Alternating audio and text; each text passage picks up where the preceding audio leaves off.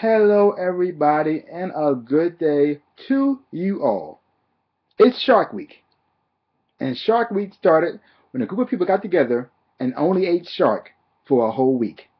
Breakfast, lunch, and dinner, only shark. I mean, I like seafood too, but by the third day, I don't think I hang in there. But they stuck it through, and that's how Shark Week began. True story. And since it's also Comic Book Day, I'm going to give you a brief history on a shark-like character. They have those. He's a DC character. His name is Shark King, and he's a Shark Man. That's all I got to say about that, people. Peace out and a bumblebee tuna. I did say brief. I did.